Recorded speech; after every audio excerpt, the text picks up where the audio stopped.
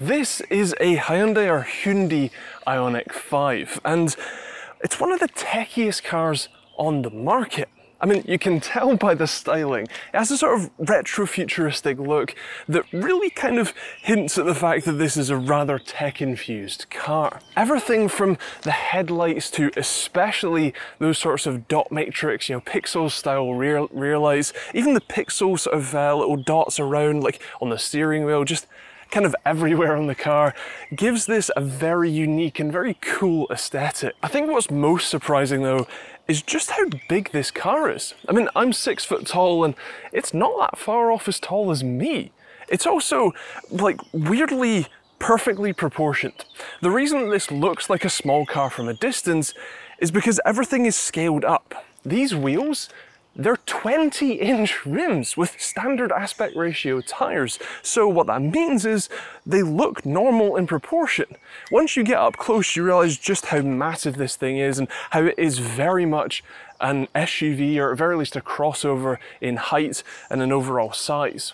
The biggest surprise for me, especially while driving this though, was the width. This thing is 10 centimeters wider wheel to wheel than my Audi S4 Estate.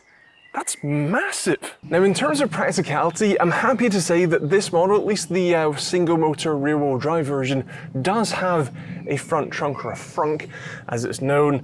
It's not the biggest amount of space in the world, but it is enough to store things like your charging cables quite happily, or anything you might want to store a little bit more securely than just in the boot, for example. When it comes to the rear boot space, you have obviously a power folding rear tailgate, both open and close. You can open it from the remote, and in here you have 527 litres of space, or if you fold the seats down you get about 1500.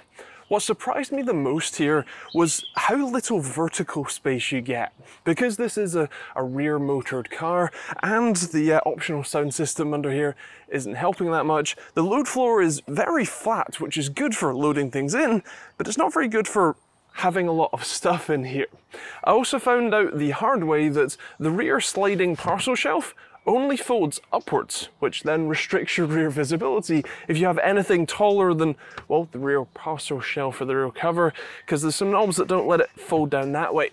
I found out the hard way because I ended up buying an air conditioning unit, and I thought, what a great way to test the practicality of this thing than to go and actually put it in the boot of this, and well, it turns out that it didn't really fit. Now, there is plenty of space in here for your regular shopping and all that sort of stuff, but it's certainly a little bit on the lacking side compared to, I mean, my obvious comparison is the one I'm most used to, my Audi S4, but yeah. You do have some extra space back here, including for your AC charging cables, the ones that the chargers don't have cables pre-attached, and you do have some space under the boot floor as well, including for your tower mobility kit, the 3-pin AC charger that comes with the car, and the vehicle to load adapter, which is a really cool thing. And if you want to hear more about how it all works, check out the tech video that should be coming out, I think next week, over on my tech channel, TechGB. Up in the front of the IONIQ 5 is a nice place to be. You have a pretty nice fit and finish overall. The glove box is a little bit on the cheaper side, but everything else feels really nice. This is a very well equipped car with a load of different tech features and all that sort of stuff. And if you're interested in seeing videos specifically about just the tech in the car, I'll leave a link to that in the links above. That's over on my tech channel, TechGB. There are a few things that I didn't mention in that video though, like the seat adjustments. That might not seem like a very, interesting thing to talk about. It's a fully electrically adjusted seat, but there is one little dial here, which if I hold that down, you might think that I'm just going backwards, and currently I am, but in a second, it's going to start tilting the backrest and lifting the little rear leg support up for me. And once it's finished doing that, you can keep adjusting it until you have a full lie flat position. I am lying down with my feet up in the front of an IONIQ 5, and I guess this is for if you fancy a nap, maybe, while you're waiting for a charger, but it's quite a nice place to be. A little more seriously though, this is a very nice place to be. You have ventilated and heated seats. The ventilated part is very nice on hot summer days like this. Unfortunately, that's only available on the driver's seats. Your passenger doesn't get such luxury, only heated seats for them. But, you know, it's a very, very nice place to be. I mentioned that this model has the heat pump, and that's a really big thing, especially for winter. Essentially, a heat pump is just an air conditioning unit that can go either way. It can either take heat from inside the car and take it outside, which is air conditioning, or it can take heat from outside and put it inside, which is the heat pump aspect. That means that even in winter, you should have a lot better efficiency than a car that doesn't have a heat pump, because it'll have to use resistive heating, which, while 100% efficient, heat pumps can be up to 3 times, like 300% efficient in terms of the heat they generate. So that is a very, very good thing. It does also have things like the preheating of the battery, especially when you're getting to a fast charger, especially if it knows you're going to a fast charger, and a few things like that to make your sort of convenience, and especially during winter, a bit of a better experience. Something else I should mention is how much sort of open space there is. The windshield is remarkably far away, which gives the cabin quite a nice airy and open feel. You don't have a drive tunnel in the middle, rather obviously, so while you do have a central armrest with a little bit of storage in it, and then a massive amount of storage down at the bottom, as well as the wireless charger, you do also have quite a lot of open space in the middle and another little storage bin down at the bottom there too. So this is a very nice and open, spacious feeling cabin. In terms of the seat's comfort, for longer drives, this has been great. It holds me in nicely enough, but it's not tight. It's not a sports racing seat, but it does give me a lot of support. The ventilated seats are just beautiful. I really don't know how I'm going to live without them, but you know, it's a nice feel. It's supportive, but you know, still soft and comfortable enough. And so yeah, this is a very nice place to be. When it comes to rear seat comfort, it's really not bad in here. I have plenty of legroom and I'm 6 feet tall. I do have my head rubbing up against the roof, but I mean, if I slouch a little bit, which is arguably the more comfortable position for me anyway, that's decent enough. This is a relatively wide car, so you have plenty of room back here. There is a middle seat if you want to, although there is also the armrest, which does have some nice cup holders in it, which is always good. There are a couple of extra features back here too. Your air vents are actually in the B pillars over here, which should mean you get much better airflow than if it's, you know, down here somewhere. You also get 2 charging USB ports. There is a plug socket down here, which is part of the accessory power. So if you want to run a little mini fridge or something, it's a like 3-pin UK plug down here that you enable in the center console. You've got the ISOFIX points for your kids. And yeah, it's quite nice. You even have heated seats in the back. That's not bad. And as if that weren't enough, these rear bench seats, they slide. Like I said, if you need some more cargo space in the back and you don't mind losing some of your rear legroom, you can do that. And also, the sort of seat folding mechanism, it's actually a seat adjustment mechanism. You can have these bolt upright, it locks in place. It's not very comfortable, but again, if you want some more room but still need to put something back here, you can do that. And there is actually a couple of different positions that they can lock in as well. Now, I don't really know why you wouldn't just put them all the way back. It's the most comfortable position, but that option is there. When it comes to actually driving the IONIQ 5, it's pretty nice. It's a pretty nice and refined experience. This is the 228 PS or 168 kilowatt rear-wheel drive version with the 77.4 kilowatt hour battery. That is the sort of, I guess, middle spec, if you like, because there is a higher spec with 325 PS and all-wheel drive. But even this 228, it's got some pretty decent go. It will happily get you up to speed into dual carriageways and slip roads like this. I would say that it does lack a little bit of the fun that I had in the 325 PS version at the SMMT day last year, but it's still plenty nippy. It's still, I would say, utilitarian in its power. It has plenty for the sort of safety aspect, although it isn't necessarily the most fun you could have in a car. Something that can help with that fun aspect though is changing the drive mode with the selector on the steering wheel. You can go from the eco mode, which is a very sedated throttle response, but obviously relatively eco-friendly, into the normal mode, which is what I've been driving around in, with this for the majority of my time. But if you do want to have a little bit more fun, you can swap it into the sport mode where the gauges turn red and you get, well, the same amount of power overall, but a much sharper throttle response. Any amount of pushing on the pedal and it really does lurch you around. So you do need to be a bit more careful, but it does mean that you do get a sharper throttle response, which especially for trying to pull out of junctions or join, motorways or whatever, you don't have to be quite as aggressive with your right foot to get the same amount of power, which I personally prefer. Of course, one of the most important points of an electric vehicle these days is how the regen braking is handled. When I say regen braking, if you're new to electric vehicles, with an internal combustion engine, when you let off the accelerator, what the engine does is stop putting fuel in so that the engine just acts as an air pump and a brake.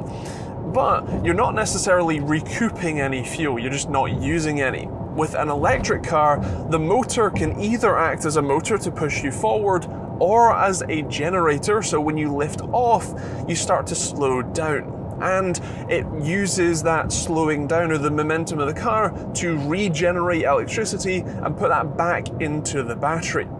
This car regen brakes relatively hard, although there are paddles on the back of the steering wheel to adjust the regen amount.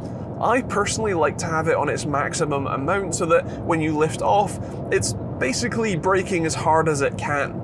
The good news though is that the brake lights do actually come on when you are just regen braking, which is something that not all manufacturers can claim to. And that's a very good thing, especially for safety and for, I think, the new EU regulations as well. So we're currently regen braking. We're coming to a stop basically as fast as I would do it. And if you want a bit of extra stop, you can also hold the paddle on the left-hand side for a bit of extra braking force too. And of course, the regen braking isn't quite as hard as, an emergency stop or anything. You will still use the friction brakes every once in a while, but for the vast majority of driving, especially in the maximum regen mode, you'll never need to touch the brakes. It is also worth noting that with the brake pedal, the very first part of that travel does actually modulate the regen braking. So just gently pressing the brake pedal, even with the maximum regen mode, does mean that you get a bit of extra braking force that's still purely from the motor.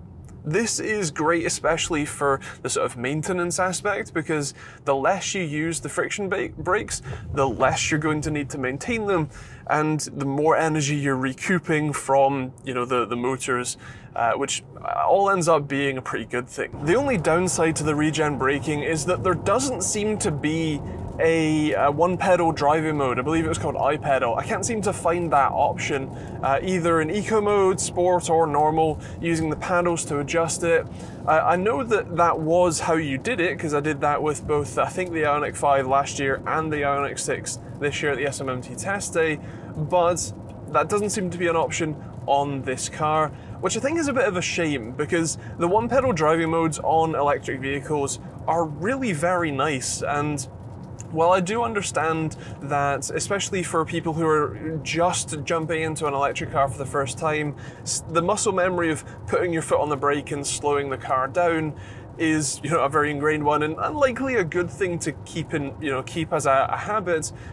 The one pedal driving modes are really nice, and so the fact that that doesn't seem to be here is a bit of a shame. When it comes to the handling of the IONIQ 5, it's a bit of a weird one. This car weighs pretty much 2 tons.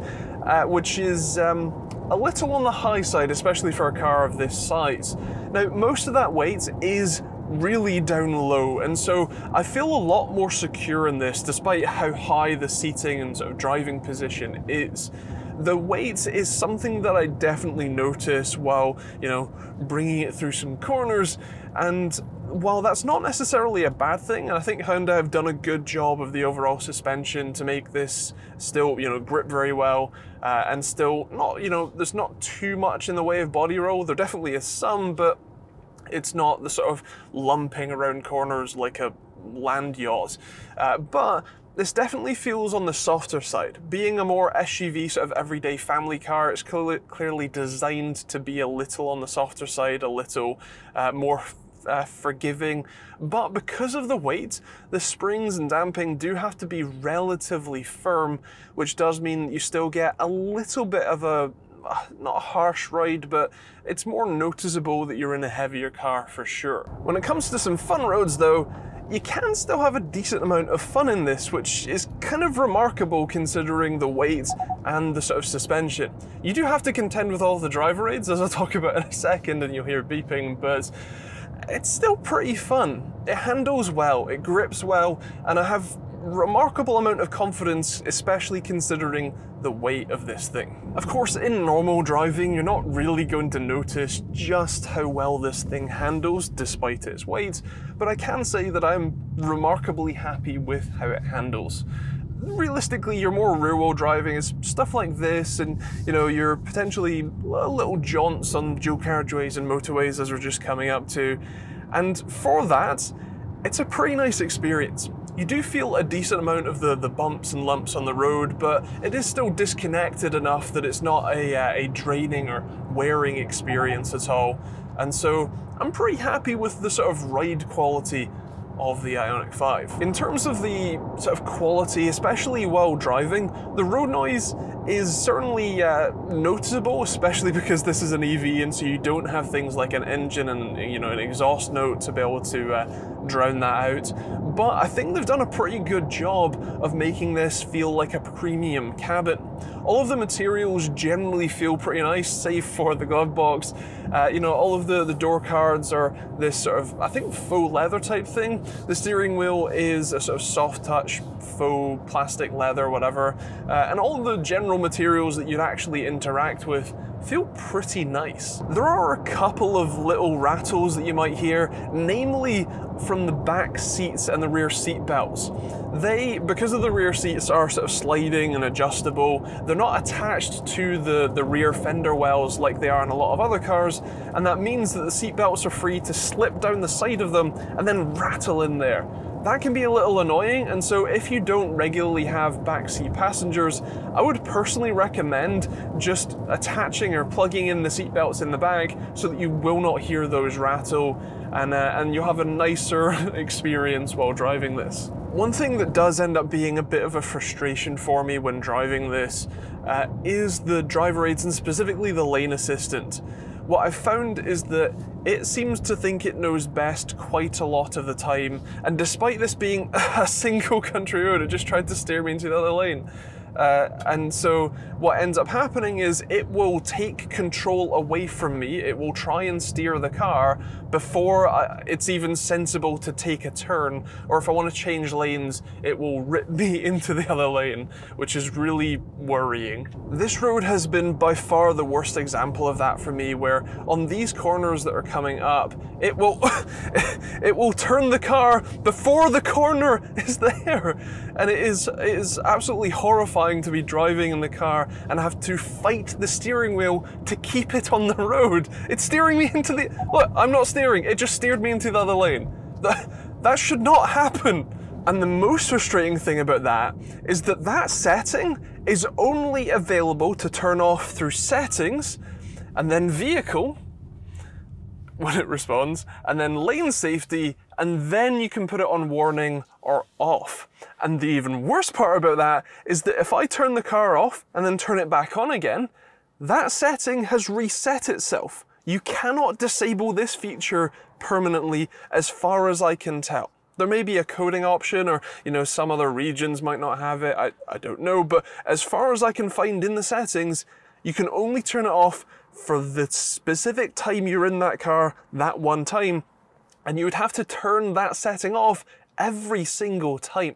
That feature is great for motorways. That's clearly what it's designed for, but on twisty country roads like this, it is an active danger to me, and you can't turn it off. I really would like that to be at very least geo-fenced to dual carriageways and motorways. If not, just respect my setting and let me turn it off. I think overall, this is a very nice place to be. It's a relatively refined experience despite the seatbelts rattling in the back. The driver aids can be frustrating, but they can also be quite nice. And I'm sure I've said already, but if you want to see more videos on the more tech in the car and the driver aids and sort of semi-self-driving stuff that this car has, check out the videos over on my tech channel, Tech Team GB. I have 2 full videos already up on those topics, so do check them out. But remarkable, sort of regardless of that, the driver aids can be a useful addition, especially the adaptive cruise control that does do full stop and go. It can be a little bit difficult to trust at times, but it is a nice feature to have, especially for that motorway driving. The tech in here is great. You know, you've got full Android Auto and Apple CarPlay if you want it, although the built-in, you know, system, the infotainment system, is arguably nice enough on its own, and especially because it has things like the charger locations and, you know, function, use and rates all built in. That's something that I would feel like I would be missing if I were using, you know, Android Auto or Apple CarPlay, and so it is a pretty nice system. The fact that the climate controls are touchscreen buttons is something that I'm not a massive fan of. I would like to see them as physical dials, especially for those sorts of things where you would want to adjust it while you're driving, but you don't necessarily want to take your eyes off the road to press some buttons that you very much have to look at to know where they are. But it's still nice that there are still some and that it's not purely done in the infotainment system. When it comes to the range and efficiency, the car's quoted at anywhere between about 250 and I think 315 miles, depending on the model and obviously your driving sort of style and habits. We currently have 77% charge, and it says that we have 199 miles of range, and I've been generally getting about 3.2 to 3.5 miles per kilowatt hour, which isn't all that bad. Despite this being a fairly large, you know, size vehicle, especially relatively tall and therefore fairly large frontal area, this is still remarkably efficient. And I think, like I said, the single rear-wheel drive 228 PS model is the one to go for. It gives you plenty of power, but still gives you a good amount of efficiency and therefore range from this. Of course, the charging is, because there's an 800 volt battery, you can have up to 350 kilowatt DC fast charging. You might struggle to find those right now, but you can basically charge it as fast as a fast charger will allow, which is always good. You can also do up to 10.5 kilowatt hours of AC charging if that's what you're after. You do get a charger literally in the boot, actually, just your standard 3-pin for up to about 3 kilowatts of charging, or you can use a wall box for up to normally about 7 in the UK, but the charger can handle up to 10. What that means is this is very close to, if not basically the ideal sort of family vehicle. You can do longer journeys in it, and by the time, you know, your kids want to stop off at the services for a bathroom break and a snack, well, this thing can charge up to almost full in, you know, that sort of time, 15 to 30 or so minutes, which is plenty for this sort of range that it can do and the sort of, well, charging speeds. I think overall this is a pretty nice car to be in, to drive, and as a relatively practical vehicle. You of course have things like the front trunk and a reasonable amount of boot space. You have plenty of comfort up front, including, at least in this model, the lay flat seats if you need to, I don't know, sleep at a charger or something. And you do have even the adjustable rear seats. The extra features like the vehicle to load adapter is a really cool addition on top of the plug socket that's actually just between the rear seats as well. That's a different setting, the sort of accessory power. And I think the only real downside is the price tag. As spec'd, this is about £52,500, which is quite a lot of money to spend on a car. Of course, in the EV world, it weirdly kind of isn't. It's sort of middle priced, you know, with things like BMW's i4 being starting at £50,000, whereas this is the ultimate edition with all of the optional extras and that sort of stuff, the fancy paint. And so what you get for your money here in the land of EVs is quite a nice car. I think some of the things like the driver aids and assistance that I can't seem to permanently turn off might be a bit of a deal breaker for me personally, but I can also see them being a very useful addition, especially to a family or that sort of thing. Just an extra peace of mind, an extra, hand looking out for you. And so I think overall, this is a pretty nice car, and while there are a few things that I would like to see addressed in, say, firmware updates, I can definitely recommend it. It's a very nice place to be and a remarkably decent value for being an EV. But with all of that said, those are my thoughts, but I would love to hear yours in the comments down below. What do you think about the Hyundai IONIQ 5? Is this a car you would be interested in yourself? Would you go for the lower, sleeker, but I guess slightly less practical IONIQ 6, or something else entirely? Let me know in the comments down below. If you want to see more videos like this one, do hit the subscribe button and turn on the bell notification icon. And if you want to check out more videos, both from Hyundais like this and more sort of repairs, guides, a load of other stuff, check out those videos on the end cards. If you're interested in supporting the channel, there's some links in the description, including merch, hoodies, or t-shirts like this one, and a load of other designs I made myself. And otherwise, thanks for watching. Hope you enjoyed it. We'll see you on the next video.